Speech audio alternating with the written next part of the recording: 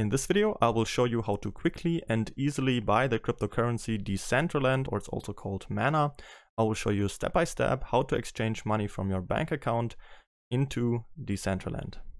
We do all this with what I think is the best platform to trade cryptocurrencies, and that is Binance. Binance is the world's largest exchange, and you can deposit fiat and trade all relevant cryptocurrencies. The fees are very low at 0.1%, and if you use the link from the video description, you will get another 10% discount on all trading fees, so you will end up with only 0.09% fees. To create an account, simply enter your details here and then you're ready to go. Once you have created an account and log in for the first time, the page will look like this. In order to buy our cryptocurrency, we have to follow these 5 simple steps. First, we have to create a Binance account, then we have to verify it. Then we can deposit fiat money and then exchange the fiat money for USD Tether. You can also skip these 2 steps by just buying USD Tether directly with your credit card. In our last step, we can then purchase the cryptocurrency. Let's move on with our next step, which is to verify our account. If you want to buy cryptocurrencies with fiat money, for example euros, dollars and so on, you need to complete this verification. To do this, we click on the icon right here on the top corner and then go to identification. On this page, we now have to make sure that our personal details right here are verified like here on the right side.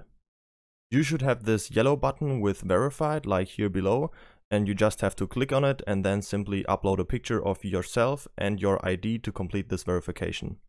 This is called KYC, Know Your Customer, and is simply there to prevent money laundering. Okay. Once you're done with that, now there are 2 options to buy cryptocurrencies. The easiest way to buy crypto is by using a credit card. If you plan to do that, you can skip the next step and fast forward to the purchase. In the second option, we first have to deposit our fiat money through a bank transfer and then make the purchase. Depending on whether you have a credit card and which option you prefer, you can decide which one to choose. To deposit fiat money into our Binance account, we go to Wallet on the top right here, and then go to Fiat and Spot Wallet. Here we can see all of our balances that we have in our Binance account. Up here we can see our fiat balances, and down here we can see all of our crypto balances.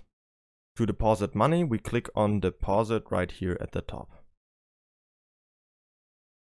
Then we need to make sure that fiat is selected right here, and then we can choose whichever currency we want to deposit. Depending on where you live, you can select your currency right here, and then you can select your payment method right down here. In the US, for example, this would be a transfer via the SWIFT system, and if you live in the European Union, for example, this would be a bank transfer through the SEPA system. To do this, simply enter the amount you want to deposit right here on the right, and then you hit continue. Then you'll find all the relevant information you need for the bank transfer. Very important, don't forget to enter your reference code in the bank transfer, which will be shown right here, so the transfer will be assigned to your account.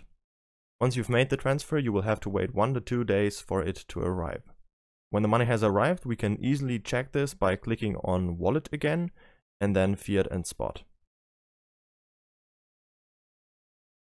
Then we can see if the money has been credited to our currency account right here. In our next step, we can now exchange our fiat money into USD Tether. The reason for that is that there's no extra trading pair for every single currency.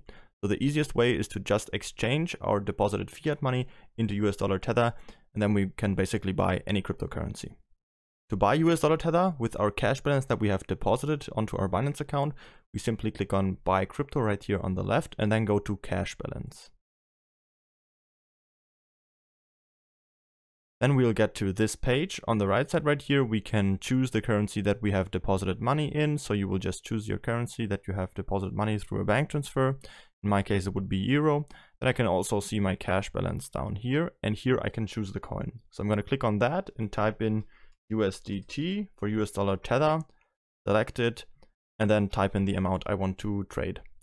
In my case, I'm just going to do all of it, so I'll type in 200 euros. Then I click on Buy USDT, Then I will get to this confirmation page where I can see again exactly how much US dollar Tether I'm getting. In this case, it would be 241. You can see at what price I'm buying, how much fees I'm paying, and how much I'm exchanging in total. Then I'll just click on confirm. Then we'll have to wait for a bit. And once it is done right now, we can see our purchase is completed. Then we can also click on Spot Wallet again.